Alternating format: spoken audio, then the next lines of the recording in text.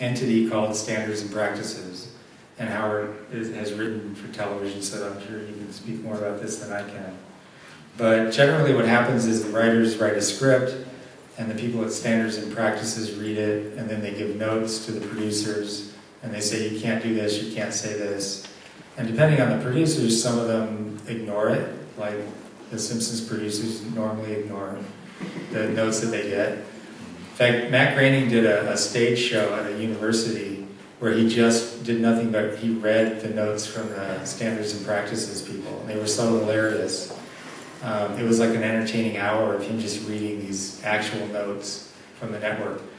But you know, depending on the producers, sometimes they'll kowtow. A couple of months back, I forgot what show I was watching. There was a character who shows up in a Jewish dining store in New York and forgives him for killing Jesus. And the guy says, no, we took the contract out. We were the only ones who were smart enough to do it. I take full responsibility. Go fuck yourself. And I felt really much happier with that presentation of a Jew than with a lot of what I see of Jewish presentations on television and the movies. All due respect, the idea of using the jazz singers as the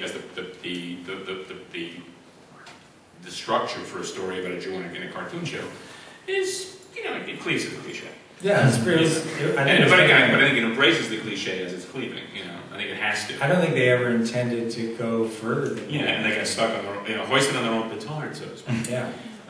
So I mean, you know, from my experiences, I come from a long line of bigoted, racist, and hostile, liberal Jews, who are completely confused and contradictory in their sensibilities and expectations.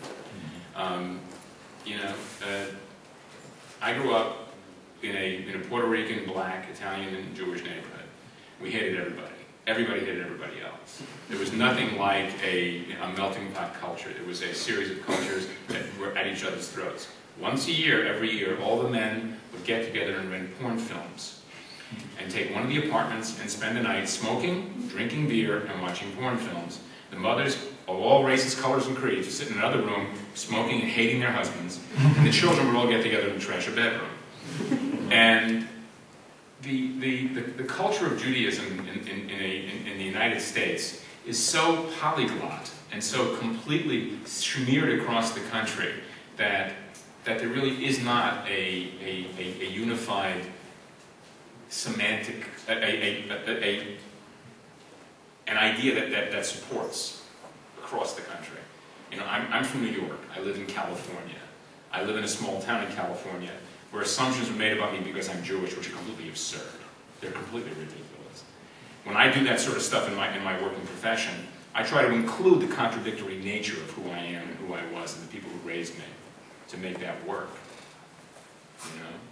When I grew up in poverty, and my landlords were all German Jews who made it out of Germany in the 1930s before Hitler rose, and they got their money out. And they were the slumlords. They were the worst people I knew. They were truly horrible people. Okay?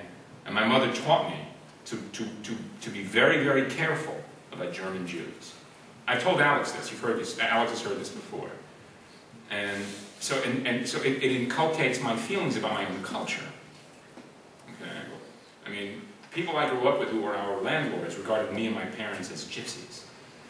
We were dread. We were undermen. We were less than. So they had these people, even though they were being persecuted by you, carried German prejudices in the 1930s with them to the United States. Think about that. So the culture is so broad and so utterly lacking cohesion that it's impossible to depict anything traditional or typical, except perhaps in a temporal context, in a period idea, contemporary or a period notion. So it's really so broad that it's impossible to do it in a cliche and have an idea that says, oh, that's what it is, because it isn't. One more question? Oh. Yeah, then one last question from me. You both have been very often in Germany at comic convention and things like that. Are the comic people, are the comic fans in Germany different than in the USA or in other countries? Are they different, the people in Germany, the comic fans? I think, for me, because I do primarily humor, I just noticed that there's more of a love for humor comics here, so the fans seem much more enthusiastic about what I do than they do in the United States. That being said, I work on the comic book version of one of the best loved group of characters in the universe, so it's hard for me to go anywhere and not get people who tell me how much they love The Simpsons. Now they usually say, I really love The Simpsons, and then they just talk about the TV show, and then it becomes clear that they've never read one of the comic books at all. Whereas here in Germany, we definitely get the sense that the fans really do read the comic books, and they love it as much as the show. So that's kind of my experience. I don't know how is it. You guys are just better mannered. That's true. American fans have a sense of entitlement and behavior that is just ridiculous. I'm quite serious. The only way you guys get like that is on lines.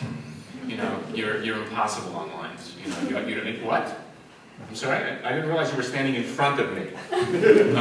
But generally speaking, in terms of Michael's falling asleep, we're pretty young. Generally speaking, German fans are more pleasant, more knowledgeable, and better behaved and better mannered. Because I think you were raised by parents who expect you to behave like adults in public. I know the truth, it's okay. I think also, I think German fans, I get the sense that there's less of a, let me rephrase this. When I'm doing a signing at a convention or a store in the United States, somebody brings a stack of comic books out for me to sign. 9 times out of 10, they're going to end up on eBay. And here I don't get that feeling as much. I get the feeling that that people are really fans, and if they get a sketch from me, it's something that they're going to keep forever. And they really have a true love for what we do, and it's not just a commodity. That's not always the case. Some of you are whores. Yeah. You know who you are. Don't look at each other. Stop it. Stop it right now. I never thought of that. That is quite true. Yeah. I know a guy in the States who just basically makes no bones about doing this, rolling it over, and I really don't care. He can do whatever he likes with it, because in the States I don't do them for free. We sell them. You guys get them for free because you fly us over here and make us do it. Alex knows where my children are. So. Ja, ich denke, das waren schöne Schlussworte, und ich möchte noch darauf hinweisen, dass beide Künstler auf dem Comicfestival die nächsten Tage zu Gast sind. Beide werden signieren, beide werden Zeichenkurse geben. Howard wird zeigen, wie man ein Batmobil zeichnet. Which I think is ridiculous.